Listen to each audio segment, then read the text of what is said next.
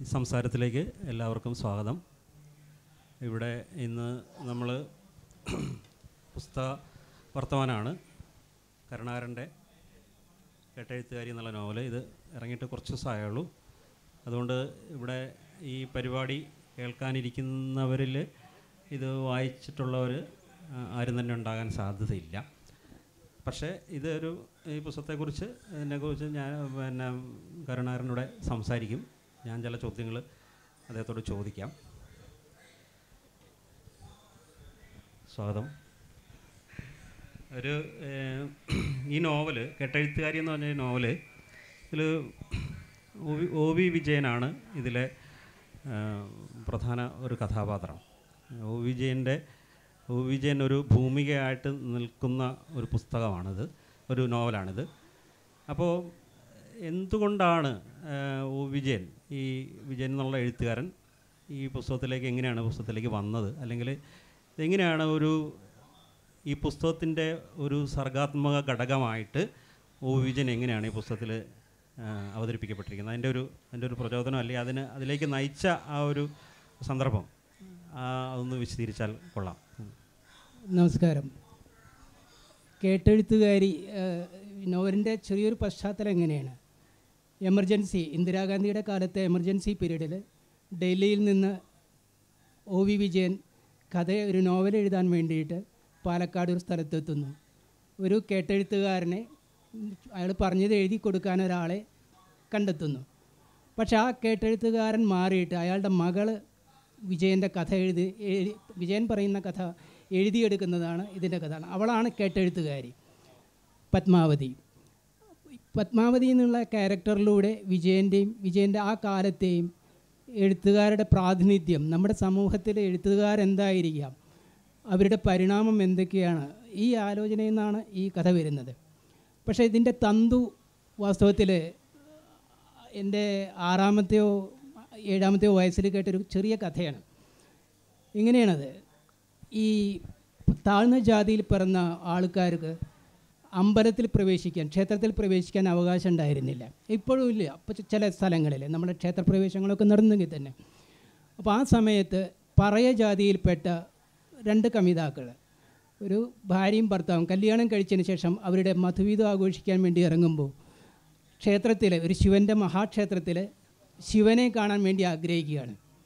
അതിനവർ ചെയ്യുന്നത് പൂച്ചയുടെ രൂപത്തിലേക്ക് മാറുകയാണ്. അങ്ങനെ 2 പൂച്ചകളായിട്ട്, ഒരു വെളുത്ത പൂച്ചയും കറുത്ത പൂച്ചയായിട്ട് ഇവർ ക്ഷേത്രത്തിലേക്ക് പ്രവേശിക്കുകയാണ്. പക്ഷേ ക്ഷേത്രത്തിൻ്റെ കവാടത്തിൽ ആ നാട്ടിലെ ഏറ്റവും വലിയൊരു തമ്പുരാൻ ബ്രാഹ്മണൻ നിന്നിരുന്നു. അയാൾക്ക് ഈ പൂച്ചകളുടെ പെരുമാറ്റത്തിലും ഇതിലും എന്തോ ഒരു അസ്വാഭാവികത തോന്നിയിട്ട് ഈ പൂച്ചകളിൽ നിന്ന് അയാൾ ചാടി പൂച്ചകളെ കാലുകൊണ്ട് തട്ടുകയാണ് ചെയ്യുന്നത്.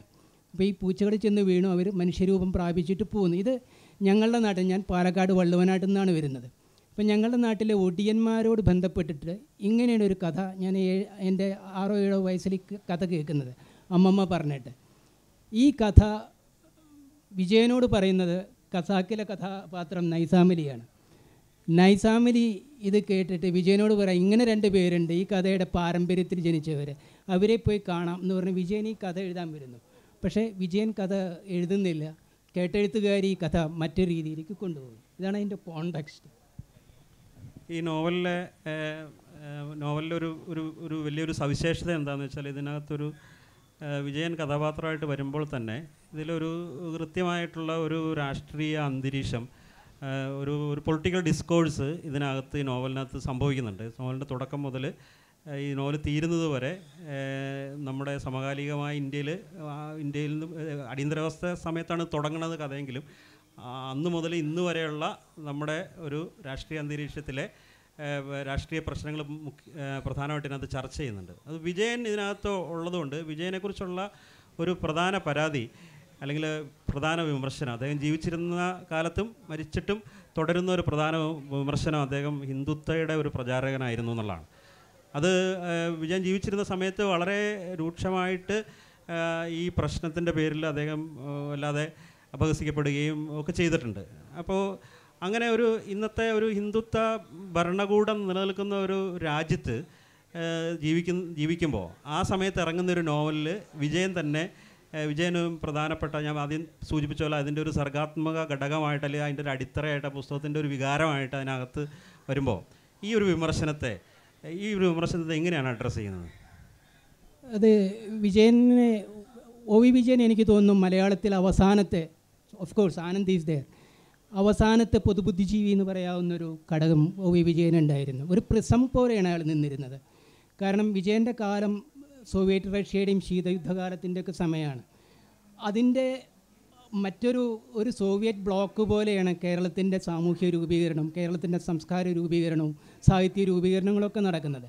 അപ്പോൾ അന്ന് ആദ്യകാലത്തെ ഒരു കമ്മ്യൂണിസ്റ്റ് പക്ഷപാതിത്വത്തിൽ തുടങ്ങി പിന്നെ കമ്മ്യൂണിസ്റ്റ് വിമർശകനായിട്ടാണ് വിജയൻ മാറുന്നത്. പക്ഷേ വിജയൻ്റെ ഈ ഹിന്ദുത്വത്തെക്കുറിച്ച്, വിജയനെക്കുറിച്ചുള്ള വിമർശനം വരാൻ എനിക്ക് തോന്നിയിട്ടുള്ളൊരു കാരണം, വിജയൻ ഹിന്ദുത്വയുടെ ആളായിരുന്നില്ല. രണ്ട് വിധത്തിൽ അതിനെ നമുക്ക് പറയാൻ പറ്റും. ഒന്ന്, സെക്യുലറിസത്തിനെ വളരെ തെറ്റായിട്ട് വ്യാഖ്യാനിച്ചൊരു സമൂഹമാണ് മലയാളിയുടെ സാക്ഷര സമൂഹം.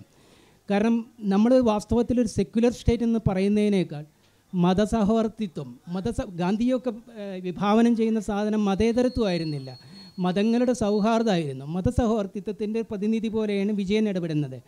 പക്ഷേ നമ്മുടെ കേരളത്തിൻ്റെ മുന്നണി രാഷ്ട്രീയം രൂപീകരിച്ചപ്പോൾ സക്കരിയെപ്പോലുള്ളൊരു ബുദ്ധിജീവി, വാസ്തവത്തിൽ സക്കരിയെപ്പോലുള്ളൊരു എഴുത്തുകാരൻ അല്ലെങ്കിൽ സച്ചിദാനന്ദനെ പോലുള്ളൊരു എഴുത്തുകാരെ നമ്മൾ പറയുമ്പോൾ അവരെ സ്വാധീനിക്കുന്നത് നമ്മുടെ കേരളീയ സമൂഹത്തിൻ്റെ ഭൗതിക മണ്ഡലത്തിൽ രാഷ്ട്രീയ രൂപമായിട്ട് നിൽക്കുന്ന മുന്നണി രാഷ്ട്രീയത്തിൻ്റെ ഭൗതിക വേരുകളാണ്. ഈ ഭൗതിക വേരുകളിൽ നിന്നിട്ടായിരുന്നു സക്കരിയ വാസ്തവത്തിൽ വിജയനെ വിമർശിക്കുന്നത്, ഹിന്ദുത്വയുടെ ആളാകുന്നത്. അത് തീർത്തും അപലപനീയവും തെറ്റുമായിരുന്നു. കാരണം വിജയൻ ആഗ്രഹിച്ചിരുന്നത് മതേതരത്വത്തിൻ്റെ ആശാവാദിയായിരുന്നില്ല വിജയൻ മതസഹവർത്തിത്വം, ഗാന്ധിയുടെ ആ സങ്കല്പം. ഇന്ന് നമുക്ക് ഏറ്റവും പ്രത്യേകിച്ച് ഇന്നത്തെ നരേന്ദ്രമോദി സർക്കാരിൻ്റെയൊക്കെ കാലത്ത് മതസൗഹാർദ്ദത്തിൻ്റെ പ്രാധാന്യം മനസ്സിലാക്കുന്നൊരു സാധനം. അപ്പോൾ അങ്ങനൊരു എലിമെൻറ്റ് വിജയനിലുണ്ട് എന്ന് കണ്ടെത്തുക ഞാൻ ചെയ്യുന്നത്. അതാണ് ഇതിനെ പ്രൊമോട്ട് ചെയ്യാൻ ഞാൻ ആഗ്രഹിക്കുന്നത്. നമ്മൾ ഈ നോവലിൽ തന്നെ നമ്മൾ ആദ്യം അതിൻ്റെ ഒരു കഥ, ഒരു നാട്ടുകഥ പോലെ ഒരു സംഗതി പറഞ്ഞല്ലോ, രണ്ട് പൂച്ചകളുടെ ഇത് പറഞ്ഞല്ലോ. ഈ നോവലിലുടനീളം ആ ഒരു അന്തരീക്ഷമാണ് നിലനിൽക്കുന്നത്. അപ്പം നമ്മൾ ഈ ഒരു വർത്തമാനകാലത്ത് എഴുത്തുകാരൻ്റെ സ്വാതന്ത്ര്യം അല്ലെങ്കിൽ എഴുത്തുകാരൻ്റെ നിലപാടുകൾ മുമ്പ് ഇത് വിശദീകരിച്ചപ്പോൾ കരുണാകരൻ ഉപയോഗിച്ചൊരു വാക്കുണ്ട്, അത് മുന്നണി രാഷ്ട്രീയവുമായി ബന്ധപ്പെട്ടിട്ടുള്ള നമ്മുടെ നിലപാടുകൾ. ഇപ്പോൾ ഒരു ഇടതുപക്ഷ ഇതര സ്ഥലത്താണ് ഒരു എഴുത്തുകാരൻ നിൽക്കുന്നതെങ്കിൽ, കാരണം നമ്മുടെ രീതി വെച്ചിട്ട് ഇടതുപക്ഷവും വലതുപക്ഷം മാത്രമേ കേരളത്തിൽ ഉള്ളൂ. അതായത് കോൺഗ്രസ് അടക്കം വലതുപക്ഷത്താണെന്നാണ് നമ്മുടെ ഒരു സങ്കല്പം. അപ്പോൾ ആ രീതി നോക്കുമ്പോൾ ഒരാൾ ഇടതുപക്ഷത്തല്ല നിൽക്കുന്നതെങ്കിൽ അയാൾ സ്വാഭാവികമായിട്ടും വലതുപക്ഷത്തേക്ക് ആയിപ്പോവും. ആ ഒരു പ്രശ്നം ഈ എം ഗോവിന്ദനും നേരിട്ടിട്ടുണ്ട്. ഞാൻ പറഞ്ഞ പോലെ ഈ വിജയൻ്റെ കാര്യത്തിലും അങ്ങനെ ഒരു റീഡിംഗ് അല്ലേ ശരിക്കും നടന്നിട്ടുള്ളത്? എഴുത്തുകാരുടെ സ്വാതന്ത്ര്യം, ഞാൻ എഴുത്തുകാർക്ക് മാത്രം പ്രത്യേക ഒരു പദവി കൊടുക്കുന്ന ഒരാളല്ല. എഴുത്തുകാർ അങ്ങനെ ഒരു പദവി ആഗ്രഹിക്കുന്നുണ്ടോ എന്ന് പോലും എനിക്കറിയില്ല ശരിക്കും. കാരണം എഴുത്തിൻ്റെ ഉത്ഭവം തന്നെ അതിൻ്റെ ഒരു പ്രാഥമിക ഘട്ടം കഴിഞ്ഞിട്ടുണ്ടെങ്കിൽ അത് പൗരോഹിത്യത്തിൻ്റെ ഒരു ഭാഗമായിട്ടാണ് നിന്നിരുന്നത്. അതായത് രാജാവിനെ സേവിക്കുന്ന, രാജാവിനെ സ്തുതിക്കുന്ന ഒരു പൗരോഹിത്യത്തിൻ്റെ ഭാഗമായിട്ടാണ് എഴുത്തുകാരെന്നുള്ള വംശം വരുന്നത്. അത് കഴിഞ്ഞതിന് ശേഷം ഏതെങ്കിലും രാഷ്ട്രീയത്തിൻ്റെ പക്ഷപാതിത്വത്തിലേക്ക് നീങ്ങുക എന്നുള്ളത് എഴുത്തുകാരുടെ ജീവിതത്തിൽ, ലോകം മുഴുവനുള്ള എഴുത്തുകാരുടെ ജീവിതത്തിൽ ഉടനീളം കാണാം. പക്ഷേ എഴുത്തുകാരുടെ സ്വാതന്ത്ര്യം എന്ന് പറഞ്ഞാൽ നമ്മൾ ഇമാജിനേറ്റീവ് ആവുക എന്നുള്ളത് അത് എല്ലാ മനുഷ്യർക്കും സാധ്യമാവുന്നൊരു സാധനമാണ്. എഴുത്തുകാരൻ അതൊരു പക്ഷേ കുറച്ചും കൂടി ഇൻറ്റൻസീവായിട്ട് കാണുന്നുണ്ടായിരിക്കാം. പക്ഷേ ഇമാജിനേറ്റീവ് ആവുക, എങ്ങനെ നിങ്ങൾക്ക് സ്വതന്ത്രരാവാം, ഏത് ഭരണകൂട ഭീകരതയിലും സ്വതന്ത്രരാവാൻ സാധിക്കുന്നത് നമ്മൾ ഭാവന കൊണ്ടാണ്. അപ്പോൾ ഭാവനയുടെ ലോകത്തിലൊരു സ്വാതന്ത്ര്യത്തിനെ ഇമേജിൻ ചെയ്യുക, അതാണ് സാഹിത്യം സൃഷ്ടിക്കുന്നതെന്ന് എനിക്ക് തോന്നുന്നത്. കാരണം സാഹിത്യം സൃഷ്ടിക്കുന്നതൊരു അപരലോകമാണ്. നമ്മൾ നിലനിൽക്കുന്ന ഒരു ലോകത്തിൻ്റെ തന്നെ ഒരു അപരലോകം, റിഫ്ലക്റ്റീവ് അല്ലാതെ അത് ഇമാജിനേറ്റീവാണ്. അതിനൊരു ഒബ്ജക്റ്റീവ് ഫോമുണ്ട്. ആ രീതിയിൽ വിജയൻ എന്നെ സംബന്ധിച്ചിടത്തോളം വിജയൻ വല്ലാതെ സ്വാധീനിച്ചൊരു എഴുത്തുകാരനാണ് ഞാൻ. അല്ലെങ്കിൽ ആ എഴുത്തിലൂടെയല്ല, ആ എഴുത്തിനോടുള്ള അപ്രോച്ച്. കാരണം ഒരു പ്രിസണാണ് ആ എഴുത്ത് എന്ന് പറഞ്ഞാൽ തന്നെ ഒരു വേദനയാണ്. ആ വേദനയിലൂടെ തന്നെ കൂടുതൽ വേദനയിലൂടെ സമാഹരിക്കപ്പെടുകയാണ് വാസ്തവത്തിൽ ചെയ്യുന്നത്. അപ്പോൾ അങ്ങനെ സ്വാതന്ത്ര്യത്തിനെക്കുറിച്ച് അങ്ങനെ ഇമാജിൻ ചെയ്യാൻ പറ്റും തോന്നുന്നു. ഈ എഴുത്തുകാരൻ്റെ ഈ ഇമാജിനേറ്റീവ് ഫ്രീഡം എന്നുള്ളതാണ് ശരിക്കും, അതായത് ഭാവനാ സ്വാതന്ത്ര്യം എന്ന് പറയും. ഞാൻ വിജയനെ കുറിച്ചുള്ള എൻ്റെ ആലോചനകളിൽ ഏറ്റവും സജീവമായിട്ട് വന്നിട്ടുള്ള ഒരു സംഗതി, വിജയൻ വിജയൻ നിർമ്മിക്കുന്ന ഒരു ഒരു ഒരു ഒരു ഭാവനാ പ്രപഞ്ചമാണ്. അതിൽ വിജയൻ വലിയ പരീക്ഷണങ്ങൾ നടത്തുകയും വലിയ അന്വേഷണങ്ങൾ നടത്തുകയും ചെയ്തുതരാ. അത് വിജയൻ, എനിക്ക് തോന്നുന്നത് വിജയൻ മരിക്കുന്നത് വരെ ആ രീതിയിൽ ഒരു കൃതിയിൽ നിന്ന് മറ്റൊരു കൃതിയിലേക്കുള്ള വിജയൻ്റെ സഞ്ചാരം ഈ ഭാവനയുടെ ലോകത്തുള്ള വലിയ ധീരമായിട്ടുള്ള ഒരു ഇടപെടലായിരുന്നു. ഈ നോവലിൽ എനിക്ക് ഭയങ്കര രസകരമായി തോന്നിയൊരു ഭാഗമുണ്ട്. അതായത് വിജയൻ ഒരു മലയിലേക്ക് പത്മാവതിക്കൊപ്പം പോകുന്ന ഒരു രംഗമാണ്. അത് നമ്മുടെ നാണാറത്തുപാന്തൻ്റെ മലയാണ്, രായിരനെല്ലൂർ മലയിലേക്കാണ് പോകുന്നത്. ഞാൻ ആ ഭാഗം ഇച്ചിരി ഒന്ന് വായിക്കാമെന്ന് വിചാരിക്കുന്നു. പുസ്തകം വായിച്ചോട്ടെ.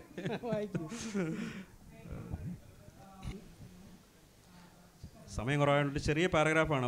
ഈ പത്മാവതിക്ക് എത്ര വയസ്സ്, പിന്നെ 14 വയസ്സോ ആ സമയത്ത് 14 വയസ്സാണ്. 14 വയസ്സുള്ള പത്മാവതിയുടെ കൂടെ വിജയൻ നടക്കാൻ പോവാണ്. ഈ മലയുടെ അടുത്ത് ചെന്നിട്ട് നാരായണത്തുപാന്തനെ കുറിച്ച് പറയുന്നു.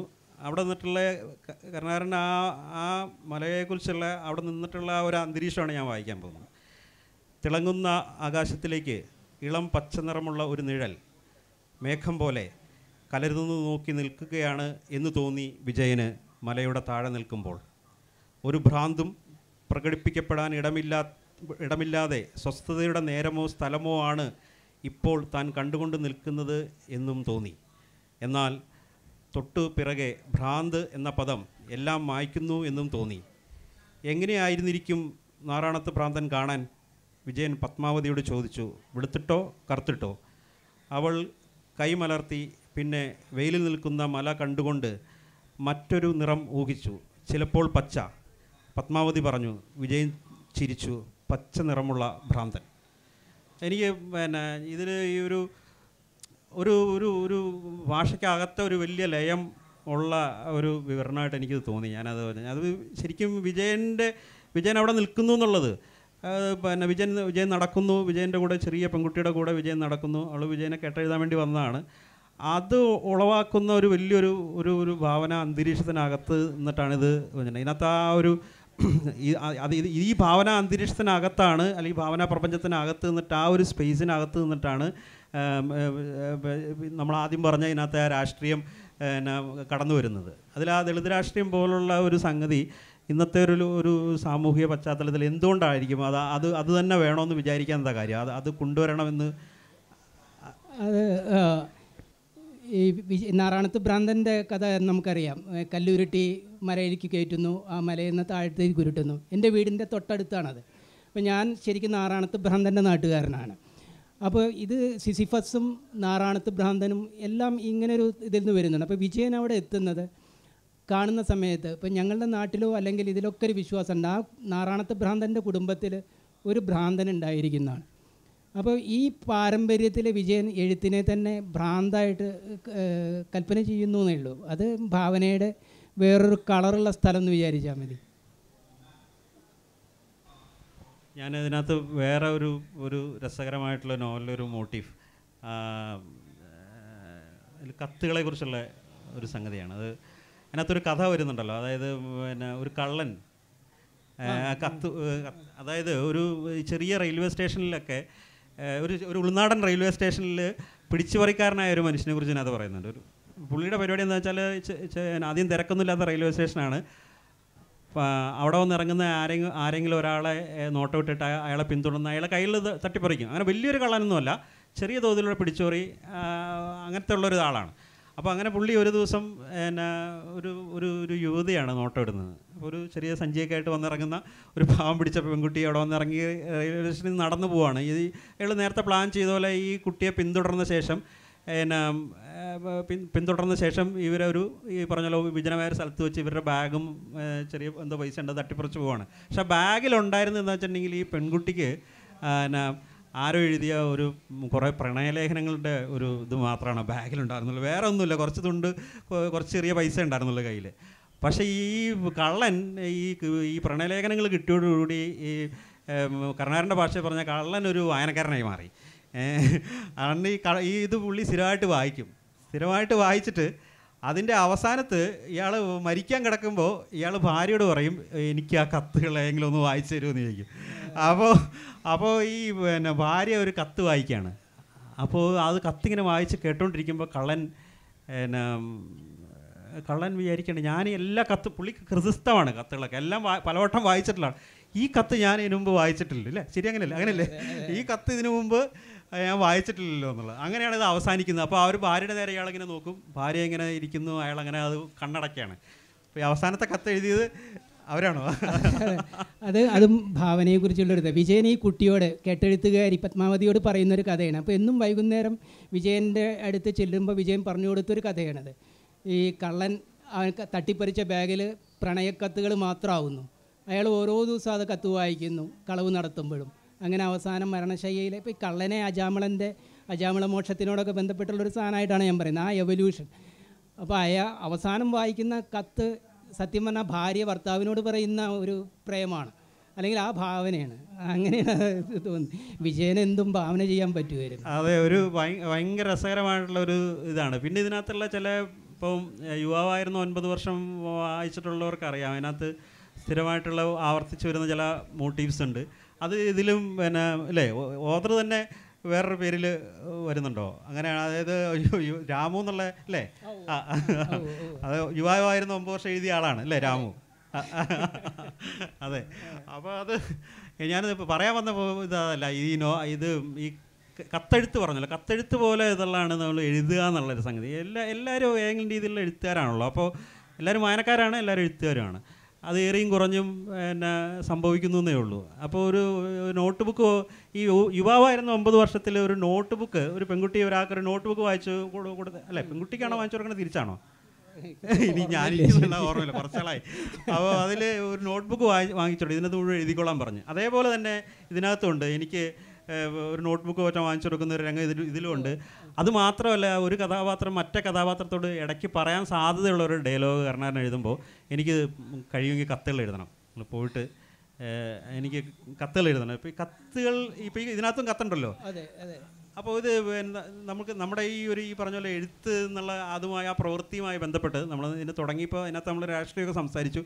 ഇനി നമ്മൾ അതിൻ്റെ ഒരു സർഗ്ഗപ്രവൃത്തി എന്നുള്ള രീതിയിൽ അതൊരു എഴുത്തിന് നമ്മൾ എങ്ങനെയൊക്കെയാണ് അതിലേക്ക് ചെല്ലുന്നത്, അല്ലെങ്കിൽ ഈ കഥകൾ, പിന്നെ ഇത്തരം ചില ഒരു കത്ത് എഴുതണം, അല്ലെങ്കിൽ അത്തരം ചില സംഭവങ്ങൾ ആവർത്തിക്കുന്നത്, അത് ഒന്ന് വിശദീകരിക്കാൻ സാധിക്കുമോ? ആ എഴുത്തെന്നുള്ള ആ പ്രക്രിയയുടെ ചിലപ്പോൾ പെയിൻഫുൾ ആയിരിക്കും അത്, എന്നാൽ പോലും അത്തരം കാര്യങ്ങളൊന്ന്.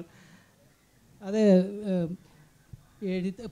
ഈ പുസ്തകം മരിക്കുമോ എന്നുള്ള ചോദിക്കുമ്പോഴാണ് ഈ ഉംബർട്ടോ പറയുന്നൊരു സംഭവമുണ്ട്.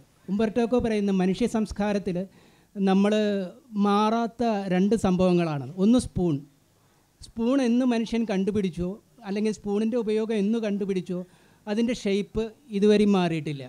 കാരണം അത് അങ്ങനെയാണ് അതിൻ്റെ ഷേപ്പ് സാധ്യമാവും.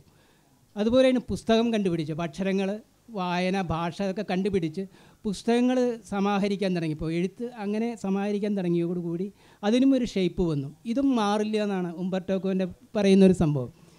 അത് അതെ ആ രീതിയിൽ എഴുത്ത് എന്നുള്ളത് എനിക്ക് തോന്നുന്നത്, എഴുത്തുകാരാവുക എന്നുള്ളത്, നമ്മളെല്ലാവരും എഴുത്തുകാരാണ്. ഞാൻ എൻ്റെ കുട്ടിയിൽ ഞങ്ങളുടെ അടുത്ത വീട്ടിലുള്ള ഒരു സ്ത്രീക്ക് അവരുടെ ഭർത്താവ് ദുബായിലായിരിക്കുന്ന സമയത്ത് ഞാനായിരുന്നു കത്തെഴുതി കൊടുക്കുക. അപ്പോൾ അങ്ങനെ എഴുത്ത് എന്നുള്ള സാധനം എനിക്ക് തോന്നുന്നത് നമ്മൾ ഏറ്റവും കൂടുതൽ ഇപ്പോൾ മൊബൈലിലാണെങ്കിൽ പോലും നമ്മൾ എഴുത്തുകൾ തന്നെ സൂക്ഷിച്ചും കൊണ്ടിരിക്കുകയാണ്. ചന്ദ്രലേഖ ഈ സംഭവം മുഴുവൻ എഴുത്തുകാരായിരിക്കുക എന്നുള്ളത്, നിങ്ങൾ എഴുത്തിൽ മനുഷ്യ സംസ്കാരത്തിൻ്റെ ഒരു ഭാഗമായിട്ട് അതിങ്ങനെ എവല്യൂഷൻ്റെ ഒരു സാധനമാണ്. ഇപ്പോൾ ഈ നോവലിൽ വിജയൻ ഈ കുട്ടി കേട്ടെഴുതാൻ വരുന്ന സമയത്ത് വിജയൻ ഈ കുട്ടിക്ക് ഒരു പെണ്ണ് കൊടുക്കുന്നുണ്ട്. അപ്പോൾ ഈ പെൺകുട്ടി പറയും, ഇല്ല ഞാൻ എൻ്റെ പെണ്ണ് കൊടുത്തിട്ടുണ്ടെന്ന്. അപ്പോൾ വിജയൻ ആ പെണ്ണ് മേടിച്ചിട്ട് നോക്കിയിട്ട് പറയും, ഇത് എഴുതാൻ പറ്റുന്ന പെന്നാണെന്ന് തോന്നുന്നു എന്ന് പറഞ്ഞ് തിരിച്ചു കൊടുക്കുന്നുണ്ട്. അതുപോലെ കയ്യക്ഷരം വിജയൻ ഈ കുട്ടി എഴുതുമ്പോൾ എൻ്റെ കയ്യക്ഷരം നോക്കട്ടെ എന്ന് പറയുന്നത്. അങ്ങനെ ഇവർ തമ്മിലുള്ള ബന്ധം വേറെ രീതിയിലേക്ക് മാറുകയാണ്. അപ്പോൾ നോവൽ തുടങ്ങുന്ന സത്യം പറഞ്ഞാൽ 2014 മോദി ഗവൺമെൻറ്റിൻ്റെ ആദ്യത്തെ ദിവസത്തെ തെരഞ്ഞെടുപ്പ് ഫലം വരുന്ന സമയത്താണ്. അപ്പോഴേക്കും ഇവർക്ക് ഏജ്ഡായിരിക്കുന്നു പത്മാവതിക്ക്. വിജയൻ മരിച്ചിട്ട് എത്രയോ വർഷങ്ങളായിരിക്കുന്നു. പക്ഷേ ആ കേട്ടെഴുത്തുകാരി, വിജയൻ്റെ കേട്ടെഴുത്തുകാരി എന്നുള്ള രീതിയിൽ, കാരണം മലയാളി സമൂഹത്തിൽ ഇതുപോലൊരു എഴുത്തുകാരൻ രാഷ്ട്രീയത്തെയും സംസ്കാരത്തെയും സാഹിത്യത്തെയും തൻ്റെ ശരീരത്തിൽ വഹിച്ചൊരു എഴുത്തുകാരൻ ഇപ്പോൾ തീർച്ചയായിട്ടും ആനന്ദമുണ്ട്. അതുപോലെ ഒരാളുണ്ടായിട്ടില്ല എന്നാണ് എനിക്ക് തോന്നുന്നത്. അപ്പോൾ എൻ്റെ ശരിക്കൊരു വിജയന് കൂടുള്ള വിജയൻ്റെ ബുദ്ധിക്കും ഭാവനയ്ക്കുള്ളൊരു സമർപ്പണം കൂടിയാണ് ഈ നോവൽ. നമ്മുടെ ഈ സംഭാഷണത്തിൻ്റെ ഒരു അവസാന ഘട്ടത്തിലേക്ക് കടക്കുകയാണ്. അതിനകത്ത് ഒരു കുറച്ച് സമയം നമുക്ക് പിന്നെ കേൾവിക്കാരായിട്ട് ഈ സംസാരത്തിൽ പങ്കാളികളായി കേൾവിക്കാരായിട്ടിരിക്കുന്നവർക്ക് കൂടി ഇതിൽ ഇൻവോൾവ് ചെയ്യാനുള്ള ഒരു അവസരമാണ്. ഈ നോവലിനെക്കുറിച്ചും പിന്നെ എഴുത്തിനെക്കുറിച്ച് പൊതുവായിട്ട് പിന്നെ ഇവിടെ സംസാരിച്ച കാര്യങ്ങളിൽ എന്തെങ്കിലും അഭിപ്രായങ്ങളോ ചോദ്യങ്ങളോ ഒക്കെ ഉണ്ടെങ്കിൽ എന്നോടല്ല ഓതറിനോട് ചോദിക്കാനുള്ള ഒരു അവസരമാണ്. എന്തെങ്കിലും ചോദ്യങ്ങളില്ലെങ്കിൽ നമുക്ക് സംഭാഷണം തുടരാം. ഒരു ചോദ്യം ചോദിക്കാം. ഒരു ചോദ്യം, എന്തുകൊണ്ട് ഒ വി വിജയൻ കഥാപാത്രമായി എന്നുള്ളത്, എന്തുകൊണ്ട് കരുണാകരൻ്റെ കഥാപാത്രമായിക്കൂടാ? ഞാൻ ഒ വി വിജയനെ ഒരിക്കൽ കണ്ടിട്ടുണ്ട്, ഒരൊറ്റ പ്രാവശ്യം. ഒരു ബന്ധമാണ് ഞാൻ പറയുന്നത്. വാസ്തവം പറഞ്ഞാൽ കുറേ വർഷങ്ങൾക്ക് മുമ്പാണ് പട്ടാമ്പി കോളേജിൽ എന്തോ ഒരു പരിപാടിക്ക് വന്നതാണ്. അപ്പോൾ അവിടെ വിജയൻ ഉണ്ടെന്ന് പറഞ്ഞു. അപ്പോൾ ഞാൻ ചെന്നു. അപ്പോൾ അന്ന് എൻ്റെ ആദ്യത്തെ കഥാസമാഹാരം ഇറങ്ങുന്നു, മകരത്തിൽ പറയാനിരുന്ന് പാഠഭേദം ഇറക്കിയിരിക്കുന്നു. പക്ഷേ ഒരു കോപ്പി കിട്ടി. അപ്പോൾ എനിക്കിത് വിജയന് കൊടുക്കണം എന്നുണ്ട്. അപ്പോൾ വിജയൻ ഏതൊരു കല്യാണത്തിന് പങ്കെടുക്കാനോ മറ്റോ ആണ് വന്നിരിക്കുന്നത്. അപ്പോൾ ഞാൻ ചെന്നു, ഒരു വൈകുന്നേരമാണ്. വിജയന് ഞാൻ ഈ പുസ്തകം കൊടുത്തു. അപ്പോൾ അതിൻ്റെ കവറിൽ ചിത്രം വരച്ചിരുന്ന ഞാനായിരുന്നു. അപ്പോൾ ഞാൻ വിജയനത് കൊടുത്തപ്പോൾ ചിത്രം വരച്ചത് ആരാന്ന് ചോദിച്ചു. അപ്പോൾ ഞാൻ പറഞ്ഞു ഞാനാണ്. കുറച്ച് നേരം അപ്പോൾ ഇതുപോലെ നന്നാവുമല്ലേ കഥ എന്ന് പറഞ്ഞു. പിന്നെ ഒന്നും പറഞ്ഞില്ല. കുറേ വർഷങ്ങൾക്ക് ശേഷം ഞാൻ കുവൈറ്റിലായിരുന്നു കുറേ കാലം ജോലി ചെയ്തിരുന്നത്. അന്ന് മൊബൈലൊന്നും ഇല്ലാത്തൊരു കാലമാണ്, മൊബൈലുകളൊന്നും വന്നിട്ടില്ല. കുറേ കാലത്തിന് ശേഷം അമ്മ നാട്ടിൽ നിന്ന് കൊടുത്തയച്ച കത്തുകളിൽ ഒരു കത്ത് വിജയൻ്റെ ആയിരുന്നു. മാസങ്ങൾ കുറേ കഴിഞ്ഞിരുന്നു. എഴുത്തിലേക്ക് ഈ ജ്യേഷ്ഠ സഹോദരൻ്റെ സ്വാഗതം എന്നും പറഞ്ഞുകൊണ്ടൊരു കത്താണ്. ഇത് എന്നെ വല്ലാതെ സ്പർശിച്ചു. ഒരു വല്ലാത്തൊരു ഇതായിരുന്നു. അപ്പോൾ വിജയനെ പിന്നെ ഞാൻ എപ്പോഴും പിന്തുടരാൻ തുടങ്ങി. വിജയൻ എഴുതുന്നതും പറയുന്നതും ഒക്കെ ഇങ്ങനെ കടന്നുപോയി. പക്ഷേ ഇന്ന് ഈ കാലത്ത് എനിക്ക് ശരിക്കും വിജയനെ ഫീൽ ചെയ്യുന്നുണ്ട്. കാരണം നമ്മുടെ പൊതുബുദ്ധിജീവികളുടെ ഇടം, നമ്മുടെ സാഹിത്യകാരന്മാരുടെ വലിയൊരു വിഭാഗം ഏതെങ്കിലും ഒരു മുന്നണിയുടെ, പ്രത്യേകിച്ച് ഇവിടുത്തെ ഇടതുപക്ഷ മുന്നണിയുടെയോ അല്ലെങ്കിൽ വലതുപക്ഷ മുന്നണിയുടെ ഭാഗമായിട്ട് ഒരു പൊതുബുദ്ധിജീവിയുടെ ഇടം എന്നുള്ള സാധനത്തിന് ഇല്ലാതെയാക്കി. ആ സമയത്ത് വിജയനെ പോലെ ഒരാളോ നോക്കൂ, EMSനോട് തർക്കിക്കാൻ, ഇന്ന് പിണറായി വിജയനോട് തർക്കിക്കാൻ സച്ചിദാനന്ദനാവില്ല, അല്ലെങ്കിൽ സക്കറിയയ്ക്കാവില്ല. ഈ രീതിയിലേക്ക് നമ്മുടെ സമൂഹം മാറുന്നത് വിജയനെ പോലുള്ള ഒരാൾക്ക് ആവശ്യം, ആ പ്രസൻസ് ഉണ്ടായിരുന്നു. അപ്പോൾ ആ സാധനമാണ് ഞാൻ ആഗ്രഹിക്കുന്നത്, എഴുത്തുകാരനായിട്ടും എഴുത്തിലും. രണ്ട് ചോദ്യമുണ്ട്. കരുണാകരൻ്റെ കഥകൾ മിക്കവാറും എല്ലാം തന്നെ ഇഷ്ടത്തോടെ വായിക്കുന്ന ഒരാളാണ്. അതിൻ്റെ എനിക്ക് തോന്നുന്നു കഥ എന്നതിനേക്കാൾ അതിലെ ക്രാഫ്റ്റാണെന്ന് തോന്നുന്നു. അത് എല്ലാവരെയും, വായനക്കാരെല്ലാവരെയും ഒരുപാട് അതിലേക്ക് ആകർഷിക്കുന്ന ഒരു ഘടകം. വീണ്ടും വീണ്ടും നമുക്ക് ആ വാചകങ്ങൾ വീണ്ടും വായിക്കാൻ തോന്നുന്ന ഒരു വാചകത്തിൻ്റെ ഘടനയിലൊക്കെ സൂക്ഷിക്കാറുണ്ട്. പിന്നെ കഥ, കവിത, നോവൽ, ചിത്രമെഴുത്ത്, ഇതിൽ ഏറ്റവും ആസ്വദിച്ച് ചെയ്യുന്നത് ഏതാണ്? അല്ലെങ്കിൽ എല്ലാം ഒരുപോലെയാണോ? അതൊന്ന്. പിന്നെ നേരത്തെ പറഞ്ഞല്ലോ വിജയൻ, അതുപോലെ ബഷീർ വരുന്നൊരു കഥാപാത്രമായിട്ട് വരുന്ന ഒരു കഥയുണ്ടല്ലോ അല്ലേ, തുന്നൽക്കാരിയും ബഷീറും വരുന്ന കഥയുടെ പേര് സാറ. അത് വളരെ സുന്ദരമായൊരു കഥയാണ്. ഞാൻ പല പ്രാവശ്യം വായിച്ചിട്ടുള്ളൊരു കഥയാണ്. അപ്പം ആ കഥയിലേക്ക് വന്ന എന്തെങ്കിലും പ്രത്യേകമായിട്ടുള്ള എന്തെങ്കിലും സാഹചര്യം ഉണ്ടോ? ബഷീറിനെ എന്തുകൊണ്ട് ആ കഥയിൽ കൊണ്ടുവന്നു? അങ്ങനെ ആദ്യത്തെ ഞാൻ കഥയും കവിതയും നോവലൊക്കെ എഴുതി. പക്ഷെ അങ്ങനെയല്ല ഞാൻ അതിനെ കാണുന്നത്. ഭാഷയിൽ ജീവിക്കുക. എൻ്റെ നാട് എവിടെയെന്ന് ചോദിച്ചാൽ ഞാൻ ആലോചിക്കുക, ശരിക്കും പട്ടാമ്പിക്കാരനാണ്. പക്ഷെ നാട് എവിടെയെന്ന് ചോദിച്ചിട്ടുണ്ടെങ്കിൽ ഭാഷയാണ്. ഭാഷയുടെ സ്ട്രക്ചറാണ് വാസ്തവത്തിൽ എഴുത്ത്. കഥ, കവിത, നോവൽ എന്നൊക്കെ പറയുന്നത് ഒരു ഭാഷയിൽ നമ്മൾ നിർമ്മിക്കുന്ന ഒരു സാധനമാണ്. ഞാൻ ഒട്ടും ഈശ്വരവിശ്വാസിയല്ല. അപ്പോൾ ആ സംഭവത്തിൽ നമ്മളൊരു പ്രതിമ ഉണ്ടാക്കുന്നത് പോലെയോ അല്ലെങ്കിൽ ഇതുപോലെ അതിൻ്റെ ഭംഗി ആസ്വദിക്കുകയാണ് ഓരോ നിമിഷം ചെയ്യുന്നത്. അപ്പോൾ ഭാഷയിൽ സ്ട്രക്ചർ ഉണ്ടാക്കുകയാണ് അപ്പോൾ ആ രീതിയിലാണ് അതിനെ കാണുന്നത്. രണ്ടാമത്തത് ഈ ബഷീർ, മാധവിക്കുട്ടി, പട്ടത്തുവിള, ഇവരെല്ലാവരെയും കഥാപാത്രങ്ങൾ വരുന്ന കഥകൾ ഞാൻ എഴുതുന്നുണ്ട്. കാരണം ഈ മനുഷ്യരൊക്കെ ഒരു പ്രത്യേക ഘട്ടത്തിൽ നമ്മുടെ സാഹിത്യത്തിൻ്റെ എന്തെങ്കിലും ഒരു പ്രാതിനിധ്യ സ്വഭാവത്തിൽ അവർ വരുന്നുണ്ട്. അപ്പോൾ അവരെ റീഡിങ് അടൂർ ഗോപാലകൃഷ്ണൻ വരുന്നുണ്ട് ഒരു നോവലിൽ ഒളിത്താവളം എന്ന് പറയും. അപ്പോൾ ഇതുപോലുള്ള മനുഷ്യർ, ഇതുപോലുള്ള സർഗാത്മക വ്യക്തിത്വങ്ങൾ നമ്മുടെ ഭാഷയിൽ ഇടപെടുന്ന സന്ദർഭം, ഏതെങ്കിലും ഒരു സന്ദർഭം എങ്ങനെയിരിക്കുന്നു, ഫാൻറ്റസൈസ് ചെയ്യലാണ് വാസ്തവം പറഞ്ഞാൽ, അങ്ങനെയാണ് നടക്കുന്നത്. അത്രയേ ഉള്ളൂ. ഷീലെന്നെ ചോദിക്കണം.